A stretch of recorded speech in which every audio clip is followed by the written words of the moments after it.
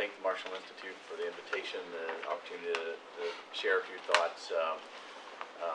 Tend to agree, almost with everything everybody had to say here. I think that the trick is going to be finding that that balance between affordability, resilience, and capability. I'm intrigued by the title of this panel, "Day Without Space." I think that term became in vogue after the Chinese ASAT threat, and the sky is falling, literally. And we got to thinking about that. And there was a shift of thinking, and ConOps wise, about how do we operate when space isn't there. And I think that might have been a bit of an overreaction.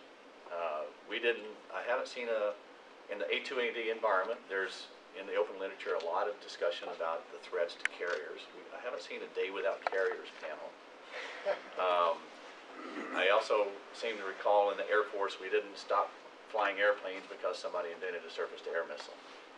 So it's just the reality is threats evolve, you have to evolve, and you have to change your thinking. So the other thing I would bring up is not all space systems are created equal. Some of them are very vulnerable, some are not, and the Milsatcom architecture in particular is already fairly disaggregated. We have, I don't know how many are flying now, but at one time something like 9 to 10 UFO satellites. We're going to have 5 MUOs. We've got, we did have 10 discuses, about 5 or 6 of those still flying. We're going to have 10 WGSs, 5 Milstars, potentially 6 advanced THFs, and a partridge in a pear tree. So that actually makes things a little worse. Greg talked about the spaghetti architecture. Well, if you can't figure out your architecture, neither can the enemy. And finding those nodes and where they have to attack. We also do have to concern ourselves with the reactive threats. I think I agree with what Todd and Greg had talked about. The low-hanging fruit for a threat is the ground stations, cyber, jamming, and we still have to think about what we would do for a co-orbital. On ground stations in particular, they introduce vulnerabilities. I'm reminded, if I had charts, I would show you a picture of a Smart T terminal in Bokel Air Base, the Netherlands, in 2003, when some protesters from the Plowshares movement came across the fence in a heavily guarded facility and demolished a nuclear command and control facility's ground station terminal with sledgehammers. So the threat can be ASATs, multi-billion-dollar launchers, it can be scissors for fiber, it can be sledgehammers for ground stations, a rifle shot on a ground node. So the resilience question really does have to think about the entirety of the enterprise and the network. And one thing to think about as we do hosted payloads, I'm reminded of the UFO, had EHF payloads on every one of them. They were great for intra-fleet comms, but they were not connected to the rest of the network, so they always had to come through a ground station. That introduces vulnerabilities if we get into that type of an A2AD environment. So those are some things we think about. I actually come today just from yesterday's launch of the advanced THF Satellite 3. Spectacular night launch, lit up the Florida sky. I'm reminded as we're now reaping the benefits of a decade of recapitalization from the 90s with the advanced THF replacing MUOS, or replacing Milstar, with MUOS replacing UFO, and WGS replacing Discus. And having briefed both the WGS and advanced THF systems to the JROC and gotten those approved and moving forward, it's satisfying to see that happen. So the question is, what about the future? And the problem with predictions is they involve the future. So I'm going to feel a little bit like the climate change people taking a risk about some of that. But today's debate is all about, on the protected side, disaggregation or not. As I said, there's a lot of disaggregation, and the way they've set up the debate is, do you take an existing system that's part of that architecture I mentioned earlier and divide it further between the strategic and tactical systems? That's an interesting question, but I'm not sure it's the right one. In my mind, the right one would be look at the threats that Todd has postulated, look at the capabilities that are required, and look out to about 2030 and ask yourself, what does the nation need?